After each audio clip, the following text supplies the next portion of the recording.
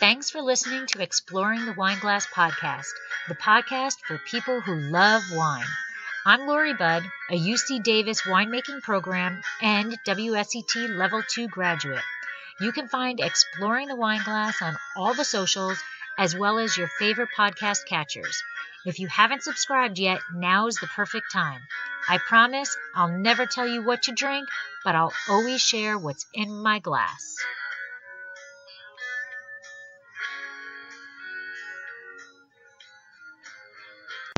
Hey everyone, welcome to another episode of Exploring the Wine Glass. In early March, there was an incredible event happening in New York City called Strong Women Make Big Bordeaux Bottles, and I was privileged to have been invited to attend.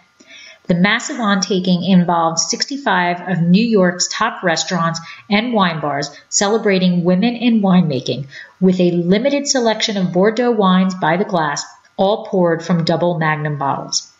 Unfortunately, I had hip surgery the previous week and was unable to attend, but thanks to the hard work of Stefanie Schwalb of Gregory and Vine, I was able to interview 3 of these amazing women. We talk about male versus female roles and views in the wine industry, the romance of pouring from large format, what it's like living and working in an industry that is such a long tradition, and the feeling you get when someone is enjoying the fruits of your labor. If you enjoyed this episode, please take a moment to subscribe, rate, and review. I'd love to be able to hear and share your thoughts on the podcast. Enjoy the conversation. Sláinte!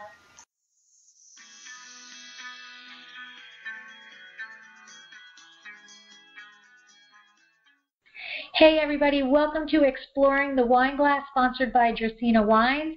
Today I have a very special treat for you on Allure of the Pour. I am sitting down with some incredible women from Bordeaux who produce outstanding wines, and they are here to show the Strong Women, and the event was Strong Women Big Bottles, and I have to first start off with the picture is awesome. I love the photo of all of the ladies with the bottles. Well, they are in New York City, and unfortunately, I was on the wrong coast, like I always am, and I couldn't visit them personally, but they were gracious enough to sit down and have a conversation with me and to share their stories with my listeners. So welcome, bonjour, welcome, ladies. Hello. Hi. So if you guys want to do a little brief introduction of who you are, where your winery is located, and we'll start with that. Hi everybody, I'm Sophie Thierry from Châteaufour-Cassossin. It's a 200 years old estate based in Listrac, Médoc, on the left bank, and we'll talk about the future of the Médoc for my part today. Hello, I'm Sylvie Courcelle from Château Thiolet. Château Thiolet is a family winery I run with my sister Mary. This is a 100% female estate now. It's located in Entre-deux-Mers at 25 kilometers east from Bordeaux city, and we produce a large range of wine, including dry white wine, rosé, clairé, or different kind of red, crémant as well.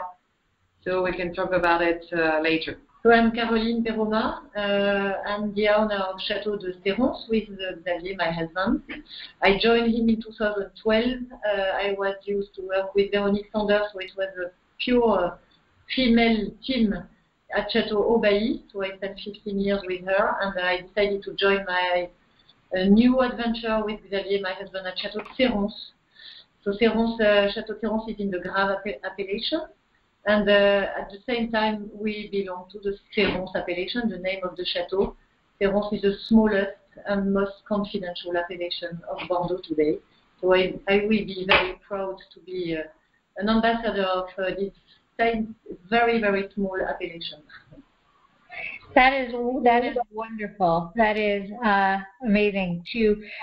My first question, I don't want to bombard you with female versus male questions, because I'm sure that's what you've been doing for an entire week. But so I have to start off with some of that. But then I don't know if they introduced me a little bit, but my husband and I have a winery in Paso Robles. So I would love to hear some winemaking strategies and what you look for in your fruit and that. And but we'll get the female strong stuff and figure out where we go from there. I think in general, winemaking is a male-predominated industry, no matter where you are. But I think the premise in Bordeaux is very strong that it's a male-focused industry. So it's wonderful to see women coming up through it. Do you agree with that concept that Bordeaux is very male-focused? I think Bordeaux has a very conservative image because it's the weight of tradition is very heavy to carry, but I think it has changed for a long time now, for at least 20 years, because there are more and more women for many years. For sure, in production, for making the wine, there are a lot of women still, but the proportion of women is increasing a lot. For example, at the Faculty of Oenology of Bordeaux, today 65% of students are girls. So in Bordeaux.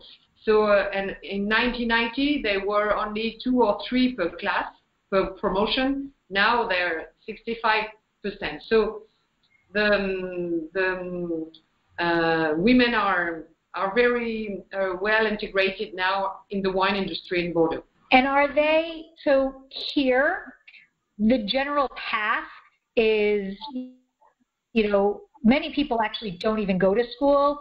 It's all hands-on education.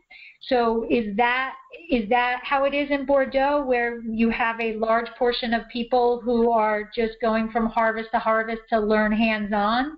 Or do you see more people, male or female, in school and going that route? I would say, but I don't have the figures, but I would say that more and more people go to school and learn about it, and it's a part of the big change in Bordeaux. And I would say in lots of wineries of our friends, the knowledge has increased a lot, and thanks to our universities and those specializations. I think going to school, and for me, it's a very personal, but for me, going to school and getting my diploma of oenologue or my diploma of engineer in agriculture was also a way to say, okay, I have the diploma, I can do it, I'm a woman, but I know I have all the knowledge. So it was a way to prove my father, to say, okay, I can do it, I think. So education was really important to me in my personal story. It's interesting to your question, because of course we need education, but I think we had this education, we are the generation like you, we had this chance. But I think now we have something is changing again. On each estate, you start to have a diversity of talents. It's incredible to see that, depending on the size of each estate and of course the goal of each estate, if they wanted to develop in œnotourism or if they want to develop with art. You have a lot of people who start to work in the vineyard, but they come from another world. They were chef in a restaurant, and now they are driving a truck. They study art everywhere in the world, and suddenly they arrive and they help you to do your communication, to communicate about the estate. So you have plenty of different talents. I love it. Because I think as a woman we have this flexibility to see the talent of everybody and to say, she will help me. She's not from the world of the wine. She will help me in develop my idea, which is organizing, for example, I don't know what, for Christmas, a big event around the sweet wine, so I don't know what. But you have in each estate a multiplicity of different talents. And that's fun. So that's more that only an agriculture school. You need it, of course, but you have lot of different talents to arrive. I agree with Caroline. I think now being a winemaker is not only making wine. It's so much more about, so much more, and you have to be very gifty, but talented, but also multitasking. I think it's so important to be multitasking in this job, and I think women can be more multitasking than men. So we have that's a good point for us. But don't tell them. I have to agree with that 100%. My husband and I, we have the division of labor, and he deals with the legal stuff because I can't sit still long enough to learn the legal stuff or care to learn the legal stuff, and I do everything else. I do the social media, I do the selling, I'm the one who's going to the restaurants, I'm doing all that. He's very compartmentalized, where I am, and I agree. I think that is a huge advantage. I think women are able to do that a lot more efficiently or effectively than men are, or men do. So do you think that it was more difficult for you to be accepted because you were a female? Like if you had the same credentials as a male, do you think that there would be a difference, or do you think that they're opening up to not seeing the gender?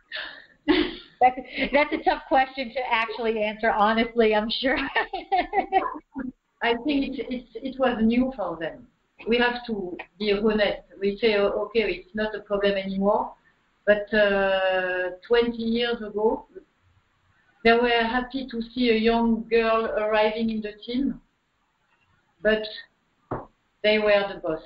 And so I think, in terms of management, it took time, and it takes time, because when you are alone in the middle of men, only when you are the only woman, they are very strong when you start to speak.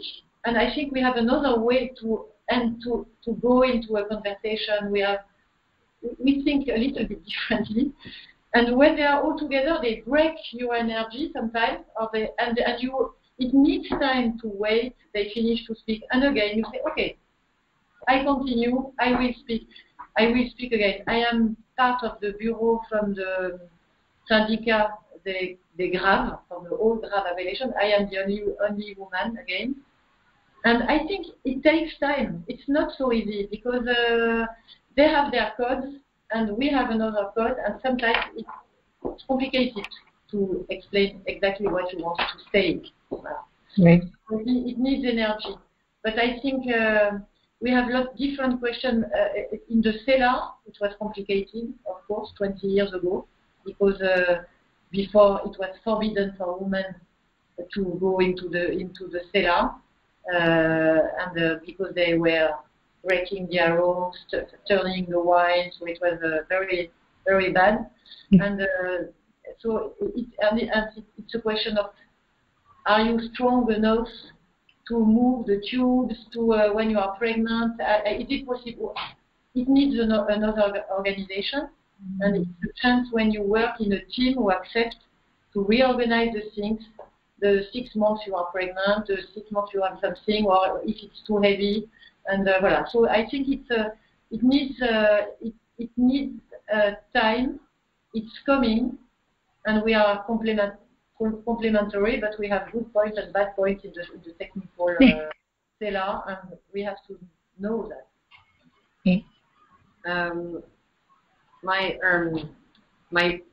When I was born in 78, my father was crying because he had a second daughter. So I'm not sure I was so well accepted because in his mind, nobody could take over the business after him because he had another daughter. So it was funny how fast the things have changed because now we work with my sister. So I'm not sure at that time women were so accepted. For him, it was impossible to imagine that we would manage the vineyard together. So it's true that the things has changed, but it took at least I think it took like 40 years to be so well accepted. It's difficult to change tradition. I think we have the chance to. I don't know if you have children, but our children, so the next generation, for them it's something. It will be easier, I think, because they are architects, they are doctors, they are everything you can imagine, and so for them it's not a problem. The only question, we spoke about that yesterday, we hope they will not forget, sometimes it's difficult to keep your place as a woman. So they have to be realistic and to know, but I think they are much more relaxed, the girls, with this question. As we are. As we were. I do. Things, it's always easier to just keep rolling with, the snowball that's going down the hill. And if you're the person or the group or that generation that is forcing, trying to stop that snowball and change its direction, it's tough for that generation. But once you divert that snowball down a new path, the people behind you have a lot easier thing, a lot easier path. And I think that I've asked this question to pretty much every female winemaker. There's awards for best female winemaker. And although that's an honor, wouldn't we rather just be best winemaker?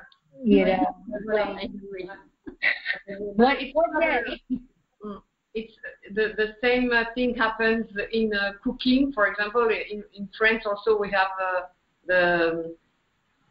as a chef you have to prove. I think it's not only about in the wine industry that you have this kind of fight or this kind of shift. So it's in your life, women are to show maybe a little bit more than, but in general life, I would say. Not only in the wine industry. Correct. But we are not unhappy, huh? It's okay, huh? We can manage. We don't complain. No. We don't want to complain. So in terms of winemaking process, have you all worked your way through the whole process? Started as the cellar rat. I don't know I guess we call it a cellar rat. Is that what you call it in Bordeaux? The person who does all of the grunt work, the cleaning, all of that stuff. Have you worked your way up through that process? I do. I fell in a tank when I was a baby, so I was involved in the winemaking process very young. So yes, and I want to keep doing it because even if I'm in charge of the sales, I want to know my wines perfectly. I want to be able to talk about it and to give details.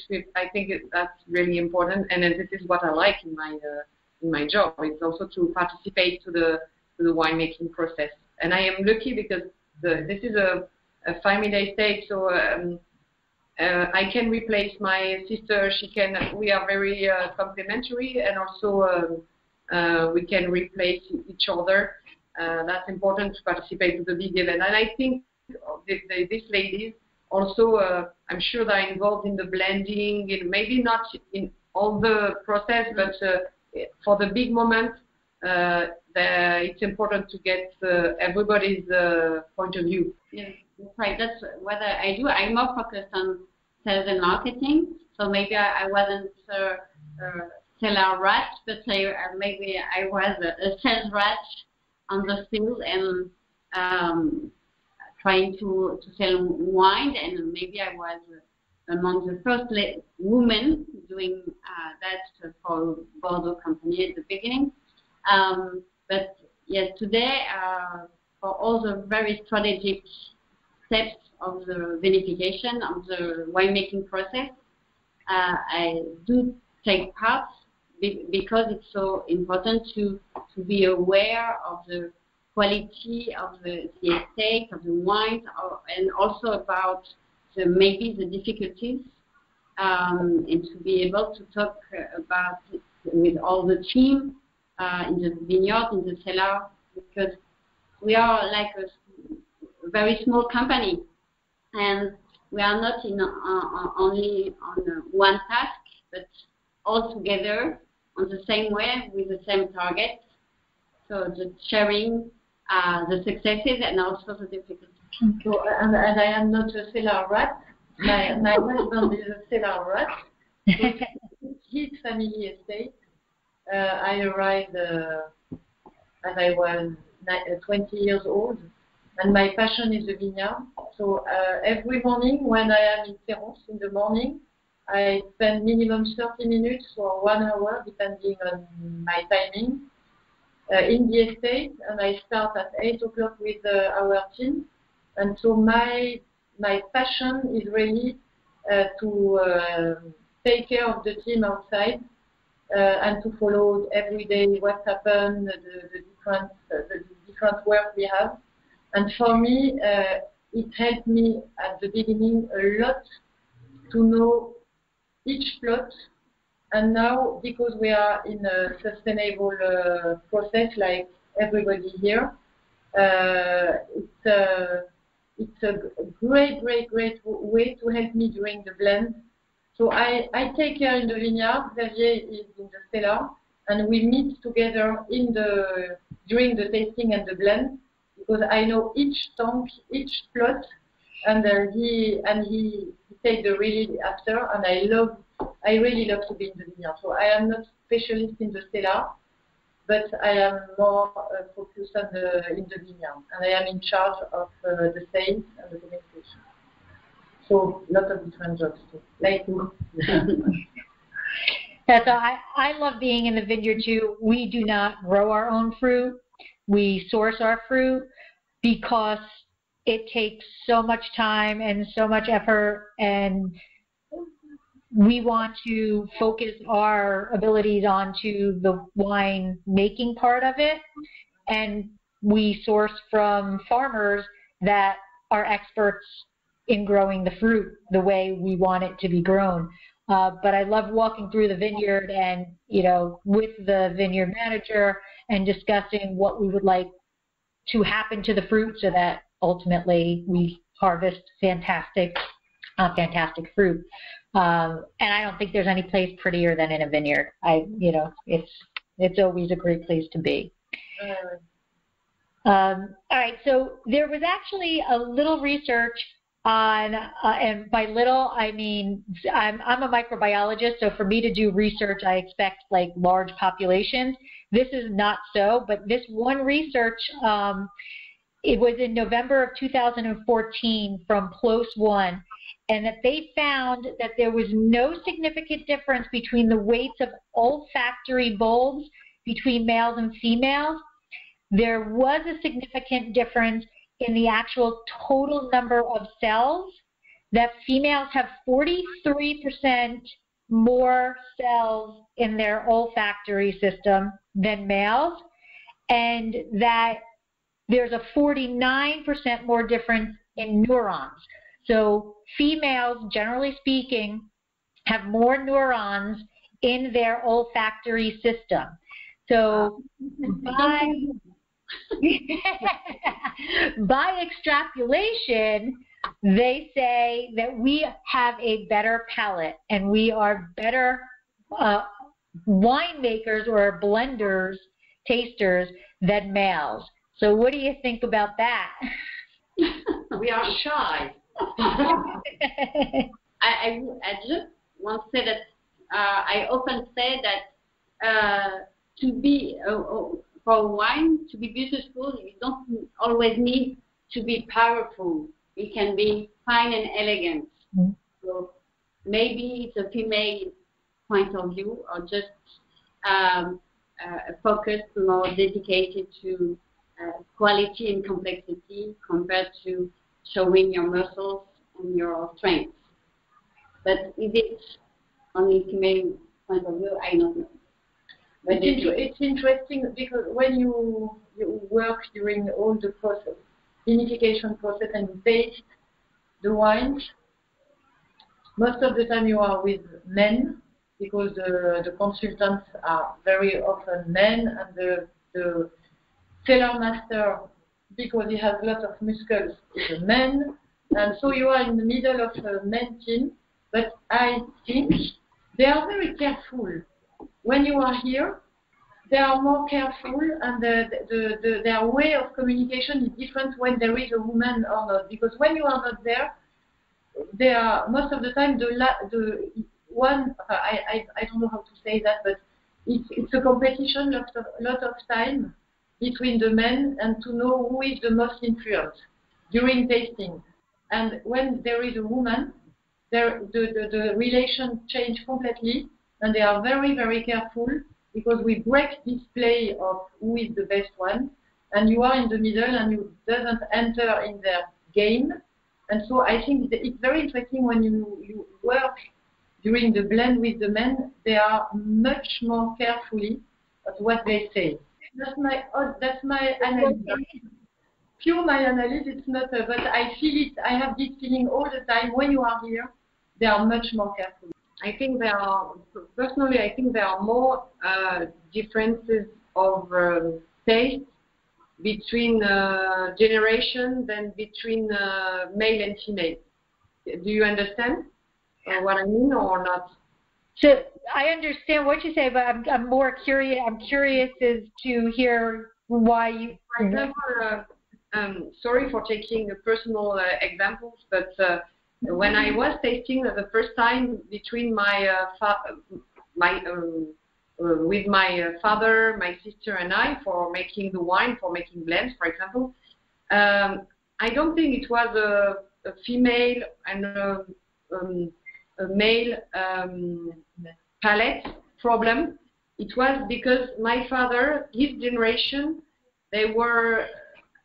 he was told that a wine had to be like this, powerful, structure, a lot of tannins, a lot of, he has this idea of a great wine. And we had another idea because things have changed, the market has evolved a little bit. So the image of a good wine had changed.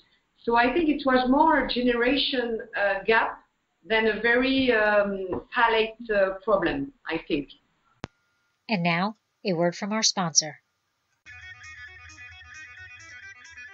Looking to be in the know about Dracaena Wines? Want to know when we release our new wines? Find out about all of our accolades and get some behind-the-scenes information? Well, all you need to do is sign up for our newsletter. There is no commitment necessary, and I promise you we won't spam your mailbox with loads of messages. Need another reason to sign up? Quite possibly the best reason? You will immediately get a code for a special discount on all of our wines and be privy to newsletter-only specials. Let Dracaena Wines turn your moments into great memories. Sign up simply by heading to our website, dracaenawines.com, and fill out the pop-up or sidebar. It will take less than a minute of your time, but the rewards will last forever. Oh, that is interesting. That is interesting. And again, that goes back to tradition. You know, what used to be being made versus how the wine nowadays has evolved into a whole other identity for itself. It's no longer let me just get tannin in there so that it lasts forever, you know, and that when you drink it, you're going to be sitting down with that huge steak and you need something to build up with that. We're now having wines that have a life of their own, where they're softer, they're being paired with a whole variety of different foods, or no food at all. People are drinking just to enjoy the wine. I like that. Yeah. Yeah. And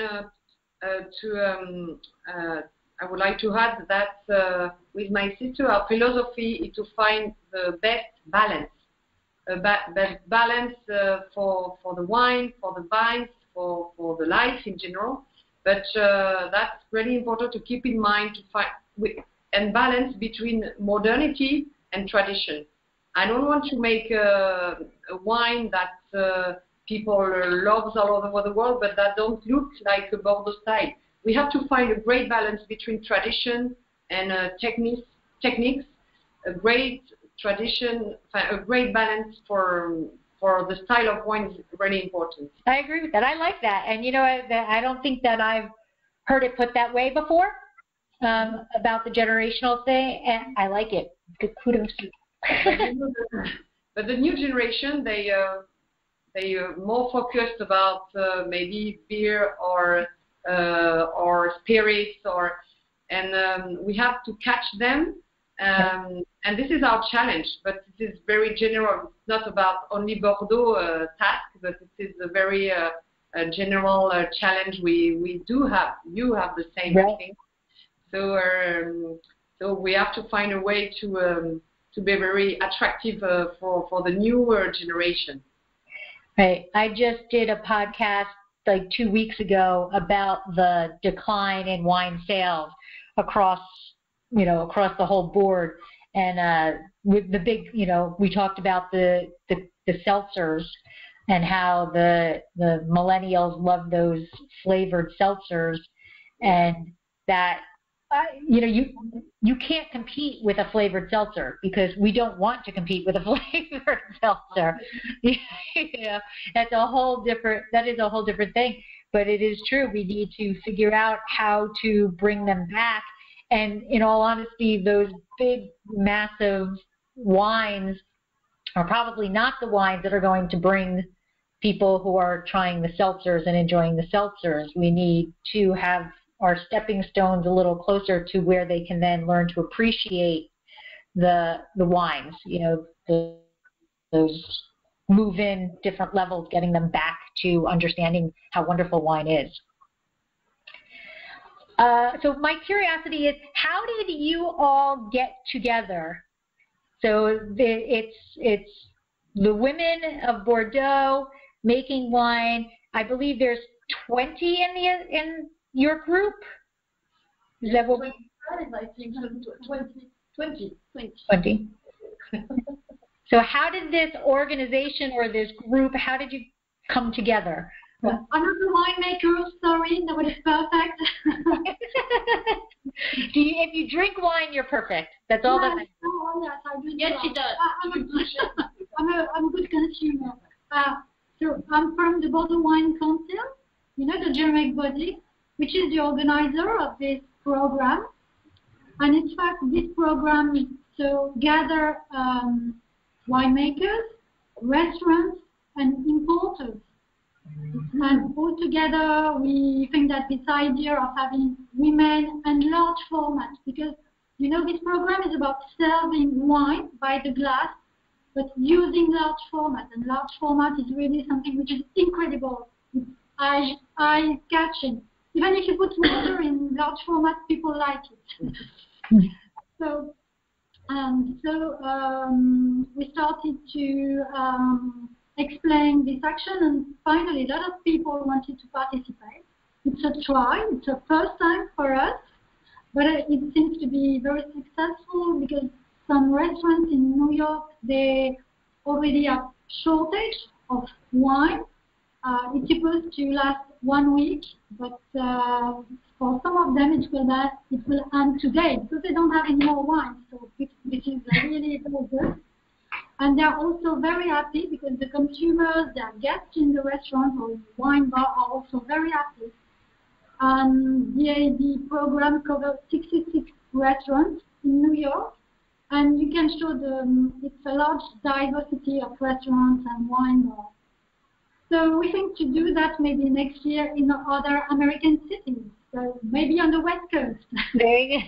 Then I'll probably be on the East Coast at that point because, as Steph knows, I'm always on the wrong coast. Right. And yes, and the winemakers, they were chosen because they embodied the diversity of Bordeaux. We have dry white, we have red, we have left bank, we have right bank, and also different vintages. Thank you. Congratulations. Ah, okay. It's a great, great group. Well, we are very proud of that. It was really fun. The first day we met together, I don't know if you received the picture of all the women on the barrel. Did you see that? Yes. That was the first day we met. And all together, We knew each other separately. the 20 together. And we were At Chateau Focas at Chateau Focas with a nice caterer, and we were received like queens. And it was fun because we had to be made up. So as you can see, we have no makeup naturally. So it started like that, and we say but it's a caricature of the femininity. We are not like that, but it was for the joke, and everybody started like that, and it was a good. I think it was very interesting because we had good relation. We know each other, but never only with women. So the conversation was different, and it was it's very rich. We are together since 3 days. With the other one will be grandmother in few minutes, so that she left. So you see the life of the woman in wine. We are taking care. She will give us a good view. So we are only 3 now, but it's a great experience because again we are close together now, and I think it's nice to speak about this subject. Because usually we never speak about that. We have to say that. And it's fun to speak about that in 3 days. And we say, oh yes, and da da da da da da da da. So it's a nice subject for us. Yes, and we feel like belonging to now the same community. So we are now members of the Strong Women community. Oh. It's more than that. And I would say that at the first sight, when I saw the information about the program, I was very enthusiastic about the idea of just being here in New York and just making people try Bordeaux wines again, because it's why we work all year long in order to pour our wines and to see people just enjoy them. And what I really like as well in the group is that we can share together our fear, our problems, but also our positive points. And I think women they share more than men. Men won't say if it's not confident, or if it doesn't risk the private side of a man is. Something maybe in the group, the women are sharing a lot, and I think that's a very woman thing. We start from breakfast and we never finish. That's nice. Is this your first time in New York, or have you been here before? Yes. So you have a great So I come regularly for work, but I have a part of my family living in the US as well, so that's why it's not my first time. My mom was American. You can't hear that because I'm not fluent, but my mom, was born in New Jersey, so not too away from New York. So I was going to say that because I was reading the bios, but then I didn't remember whose was whose, so I'm from New Jersey. That's where. Good to know. That's where I am from. I was like, look at that, and she's in Bordeaux now. I'm like, see, dreams can come true.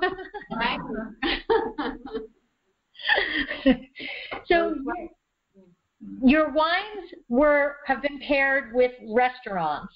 Have you visited those restaurants?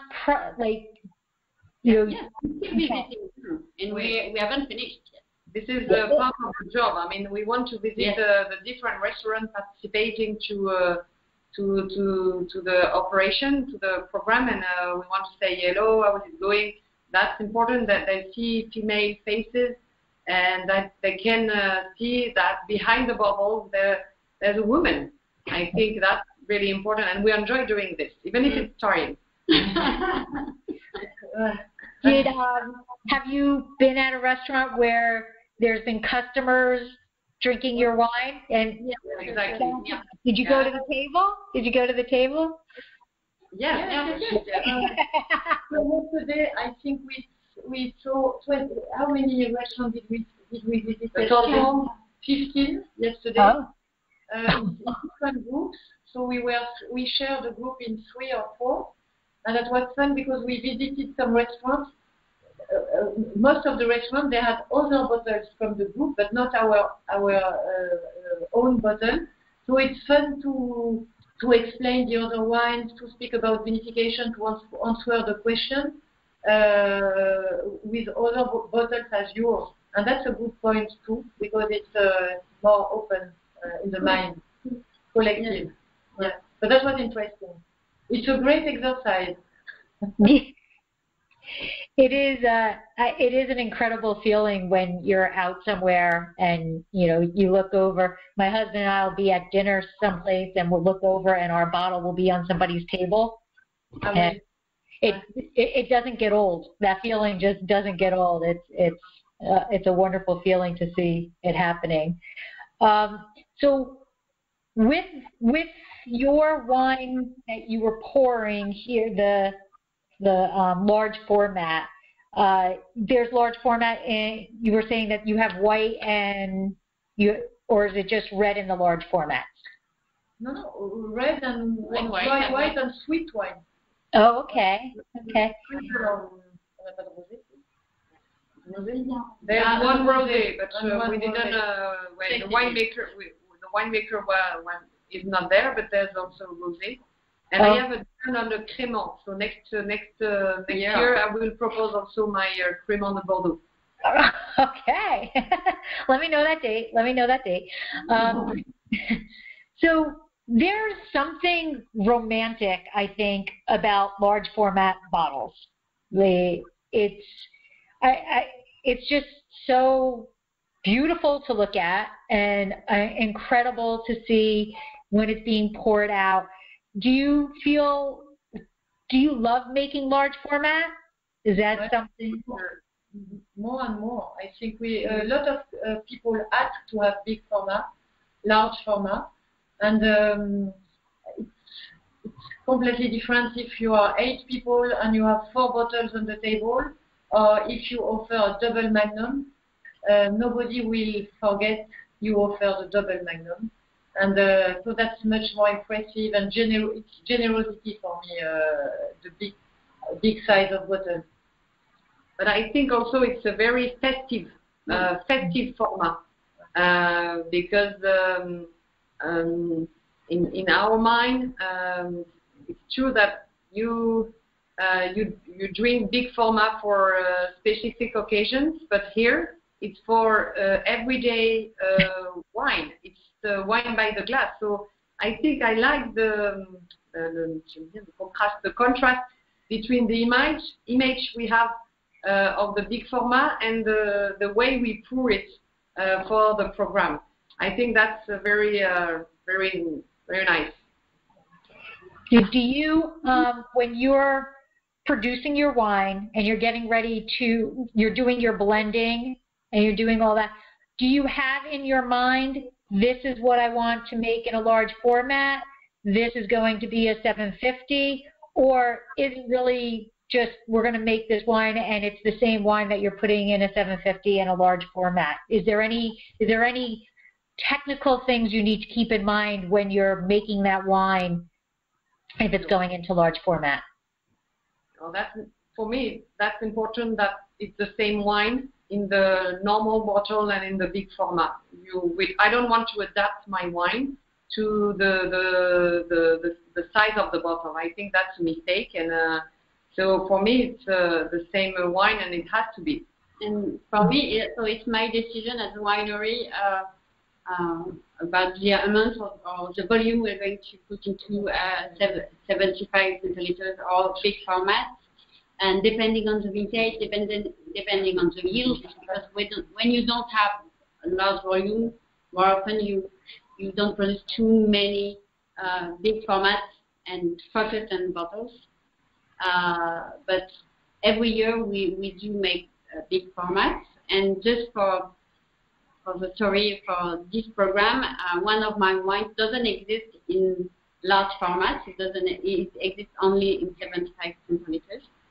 But especially for this event, for this week, we did transform, or we did take the bottles and make them become double magnum. So everybody at the winery came and made work in order to be on time for our distributor. At Château Thiolet, we don't do big format. We vintage only the best years. But we do, when we decide to do big format, we do a lot.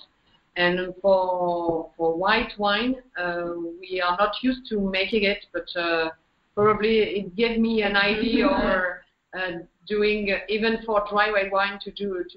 So, but for the red, we do only the best vintage. Yes. And for me, I ask my clients every year before the bottling, who wants a double magnum, who wants a Jéroboam.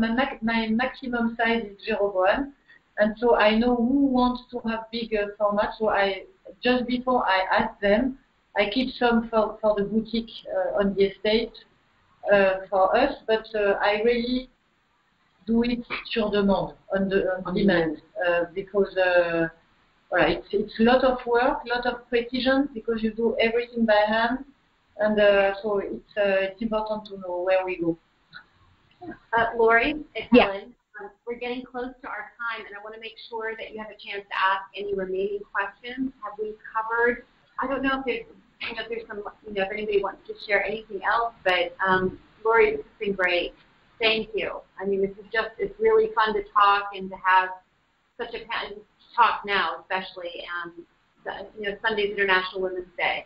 And this has been a very exciting launch of Women's History Month for all of us in New York, and sharing it with you in California is really terrific. So we very much appreciate it. If there's anything else, or just, I think everyone has talked a lot. Thank you. Next time you come to Bordeaux, come to visit us, and it will be our pleasure to welcome in our estate. Oh, well, thank you very much. I was supposed to be coming in 2 weeks for Entrepreneur. I'm also going to bring my husband this time because I keep telling him how wonderful it is there.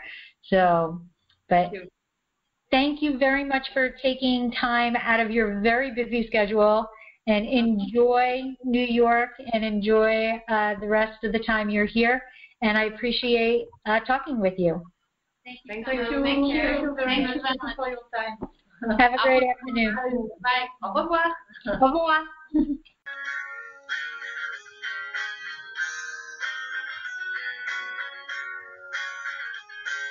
This has been another episode of Exploring the Wine Glass. Thanks for listening. If you have suggestions on what topics you would like me to discuss, please reach out on social media. You can find me on Twitter, Instagram, and Facebook as Exploring the Wine Glass. I'm also on LinkedIn as Lori Hoyt-Budd. Of course, you can always email me at exploringthewineglass@gmail.com. If you enjoyed our podcast, please rate, review, and subscribe on your favorite podcast catcher to help others find me more easily. Until next week, sláinte!